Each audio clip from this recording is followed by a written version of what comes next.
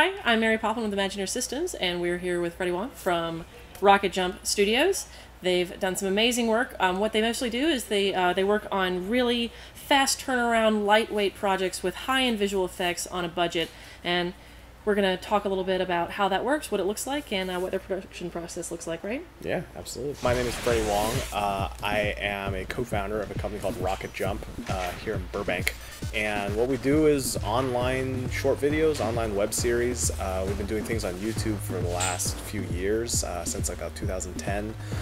We've done long-form web series. Video Game High School is sort of our flagship series. We're 2 seasons into it. The second season was 6 episodes, and each episode being 30 minutes long, so it's basically a TV show. In addition to that, we have post-production services, visual effects. We're kind of known for short, visual effects-y driven action movies online, and that's kind of what we've built our company on.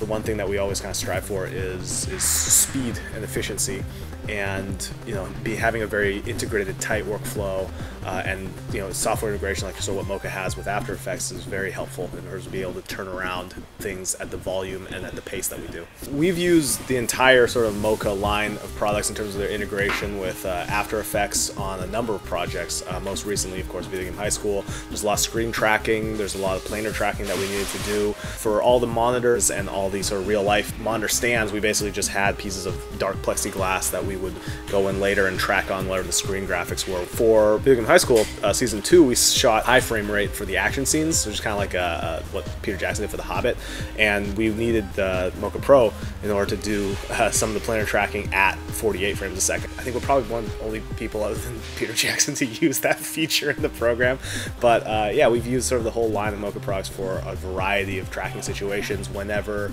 we had a situation where sort of 2D point tracking didn't make sense and 3D tracking was too time consuming, Mocha stepped in and did a lot of that work for us. So the Mocha integration with After Effects is really easy. It's despite sort of being a separate program, the translation between Mocha data and into After Effects is it happens instantaneously. It's all super smoothed out at this point.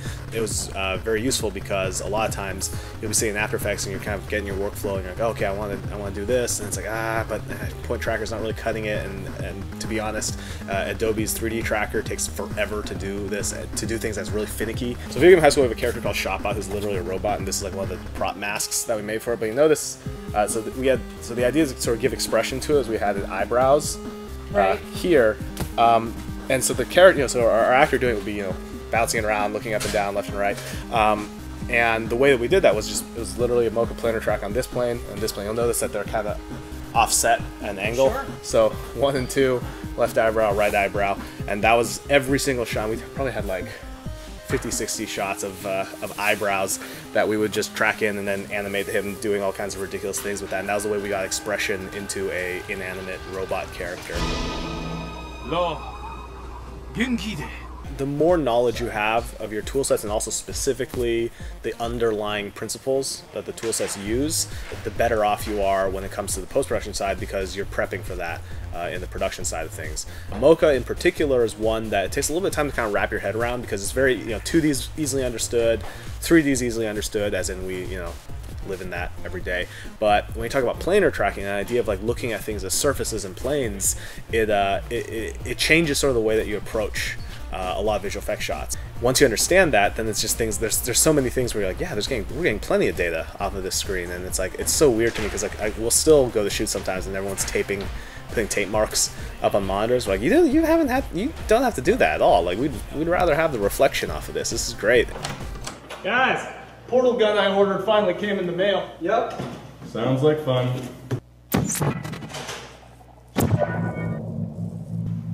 Hey guys, check this out. This is so cool! Guys! A phone ringing, character reaches down with his hand, picks up the phone and holds it up, and it's, someone's calling him. And you would think it'd be a very easy shot, but it's kind of tight, and the phone kind of rotates a little bit, and he occludes it with his fingers as he grabs it, and as he goes in to grab it initially, so you lose a lot of tracking data, and just, I think, 4 of our visual effects artists just all took a pass at it. One guy used Nuke, one guy tried using PF Track and had just no luck with it. Nothing on that one. Everyone's like, you can't do this, we got to reshoot this, it's an easy insert. I'm like, well, let me give it a shot. So with Mocha, what the key was with that was I tracked basically this part of the phone and then the edges around it. So everywhere so if he was holding like this, it was tracked to the edge of his thumb, the ear hole, the home button, and then just around the edges of the screen there.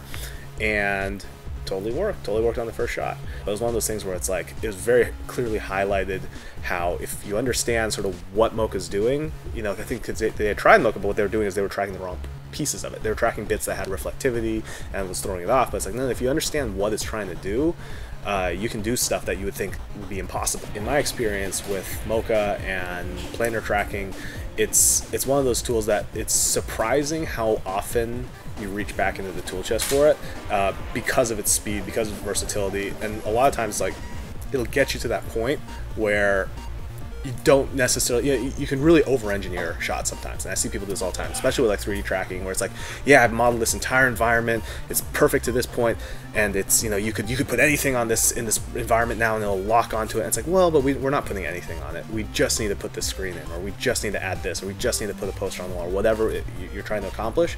You don't need to do more work than you have to, because if you're doing that, you're wasting time in post-production. Time is everything when it comes to film production.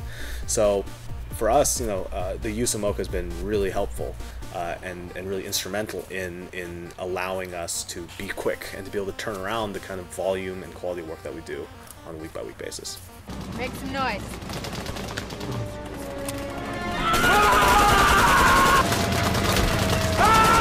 If you're a fan of like visual effects and action movies and just generally having a good time on the internet, check out our sites, RocketJump.com, and check out our YouTube channel, youtube.com/RocketJump.